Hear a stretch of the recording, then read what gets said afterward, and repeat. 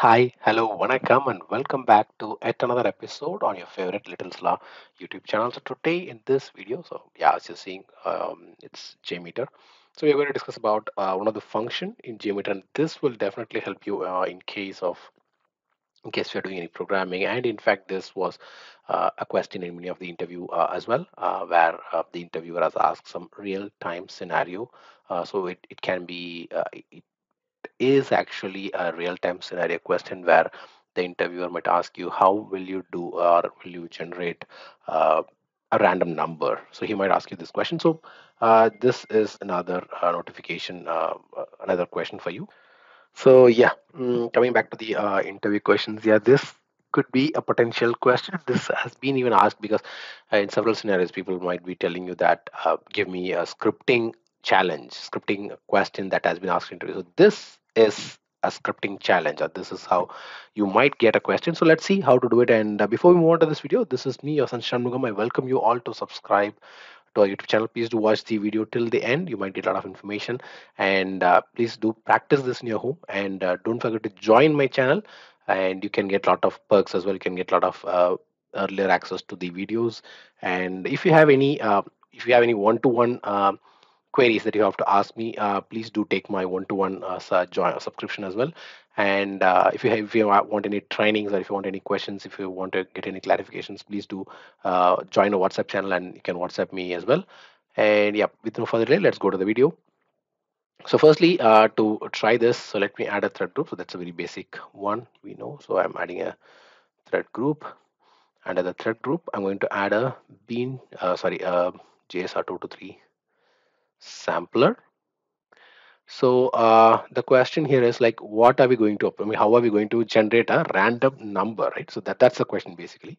And we all know we have a tool which is a function helper dialog, and we in fact we were discussing about lots of our other functions. I think we have discussed few of the other functions here, like the time function, the time shift. So in case if you haven't watched it, please do watch the video. And then even we watched the file to string, where we were able to pass a file to the JDBC, and we were able to query that value as well. So please do watch all those videos if you haven't watched it. And they also were another potential questions, and people, many of you I know, they're struggling to fix this time shift and the time function bar. So please do watch that video. You will get a lot of understanding and a lot of knowledge on that. So in this one, let me we are going to see about the bean shell. So by using bean shell, we are going to create the random number. So this is the function which you're going to use, the dollar open braces underscore underscore bean shell of, and then with the two arguments. So let's see how to use it. And then for that, I have a JSR223 sampler.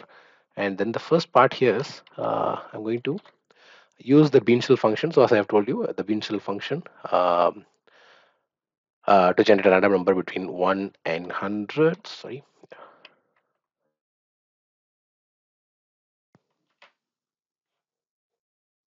So this function where I'm like assigning this value of, so any number which is in between 100, I mean starting from 1 to 100. So I'll be defining that number as a random number.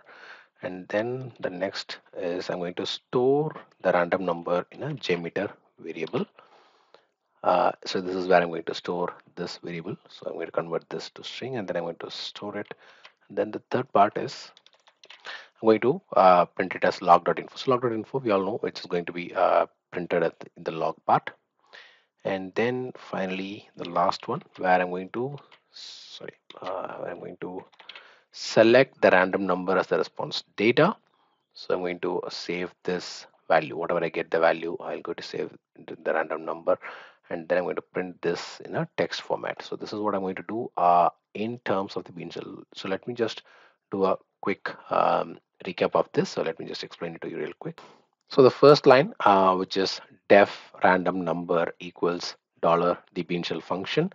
So this line uses the Beanshell function to execute the snippet of Java code. Sorry, I'm just making a control Y. Sorry.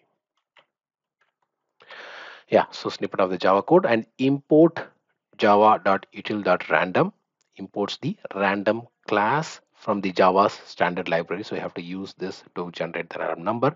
And then the new random dot next int of 100 plus 1 creates a new instance of random and generates a random integer between 0 to 99 and 1. Shift this range to 1 to 100, and then this result is assigned to the random number. So that's the first line.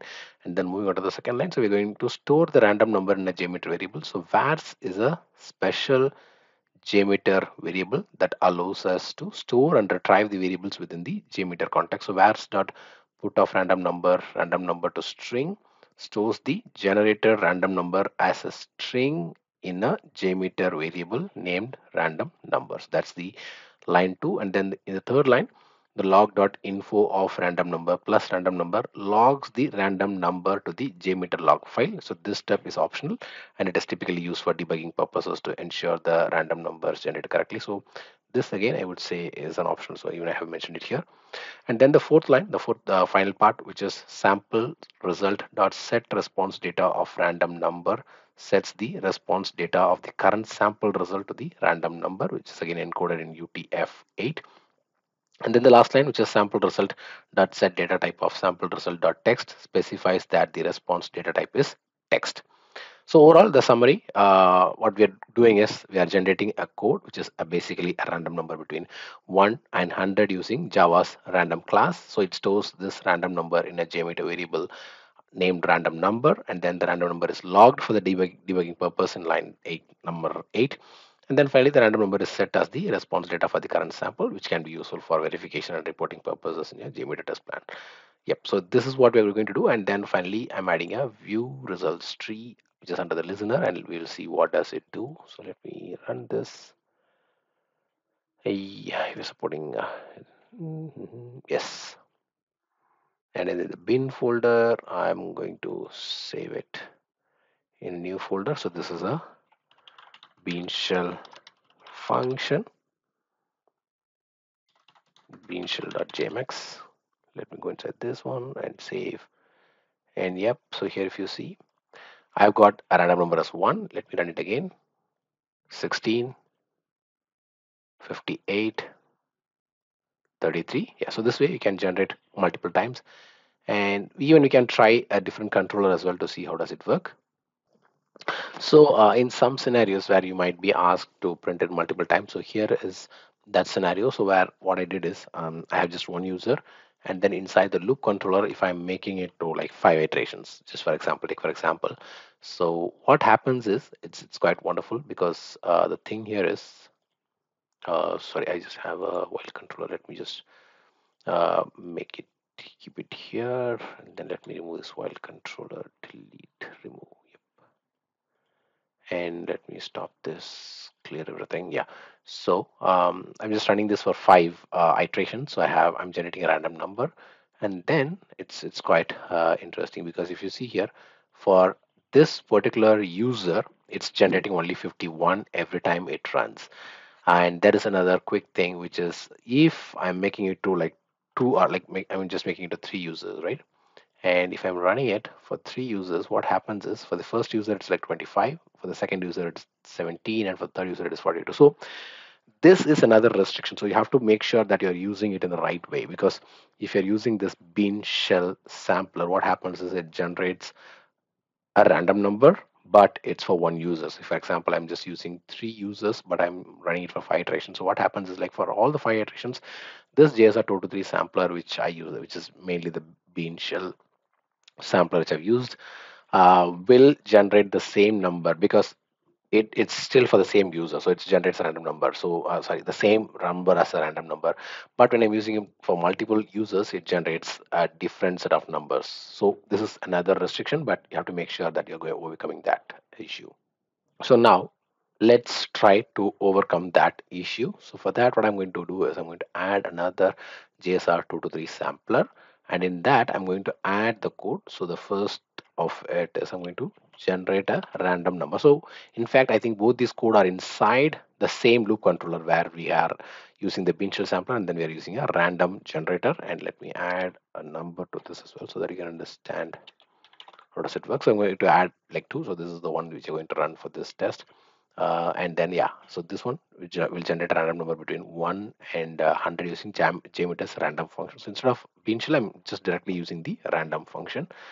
And then I'm using the next one, which is the storing the random number in a JMeter variable. So like I told you, so I'll generate a random number, then I'll store it in a variable. And then the third part is I'm going to log the random number for the debugging purpose. So this is again an optional one, so which is logs.info, which we all know. And then finally the last part, which is I'm going to set the random number as the response data. So here we are generating a random number, and then so one difference is like if we see from the previous one and this one currently. So the only difference is we are adding a bean shell sampler, the bean shell function. But apart from that, it's again everything is same. So we are having a random number, and then and again like there are like few changes where we are just storing the variable, the way we store the variable, and then the way we print it. So here when we are using it through a Beanshell sampler, we can directly print the number, but when we are printing using a random number, we have to get the number and then we have to paste it. So that's I would say a very minor difference. And then yep, let's run the script. So I'm using the same 5 iterations, and then I have the two functions here. And then when I run this, let's see the magic that is going to create. So the first one, it's 31. Even I'll just open, I'll show you all the five first samples. This is for the first user. So all the samplers has got only 13, but the random function which we have used creates different numbers for each and every iteration. So that's the difference between using the Beanshell sampler for random number and directly the random function. So this is all a kind of a difference which we can create. So anytime, so the thing here is like just have a overall a 360-degree understanding of how these functions work, so that you can very well implement whatever you need for that particular thing for the particular point, because you can very well use the bean shell, but it's in a different scenario, and you can use the random function directly for a different scenario. So I would welcome you, just try all these, just practice all this, so that they'll help you definitely in your, keep it as a habit, just practice at least one concept a daily, so that when once you are into your project, or once you get this challenge, you can easily crack it. So with that, I come to an end, and I definitely believe this video will be very useful to you. So until I meet you in our next video, it's bye bye from Vasant Shanmugam and your favorite little slight channel. Thank you, take care, and bye bye.